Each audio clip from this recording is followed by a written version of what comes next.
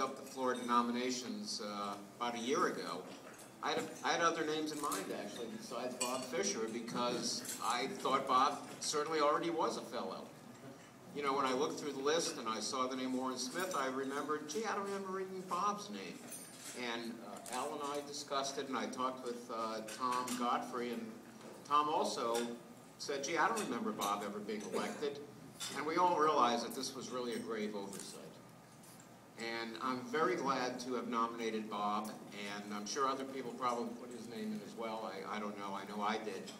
And it sailed through the nomination committee. There was no objection whatsoever. We all realized that, quite simply, the bylaws state that the award is given to somebody who exemplifies service to the society and service to the industry in Southern California. Bob certainly has provided service not only to the society and also to Southern California, but worldwide, because he literally has taught thousands of people the rudiments of optical design and optical engineering through all the SPIE courses that he has taught over the years.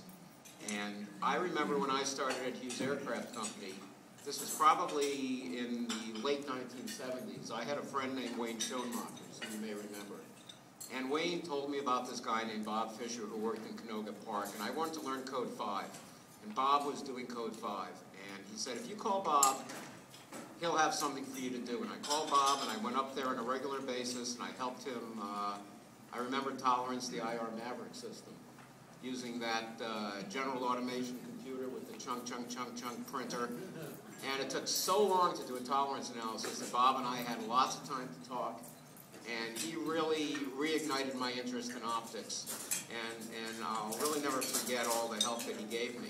So not only did he, you know, provide tremendous service in terms of his presidency of the SPIE, he holds every medal and every honor of every other society except ours, so I think it's about time that we give him our honor, and I'm very, very delighted to do that this evening. Thank you, Bob.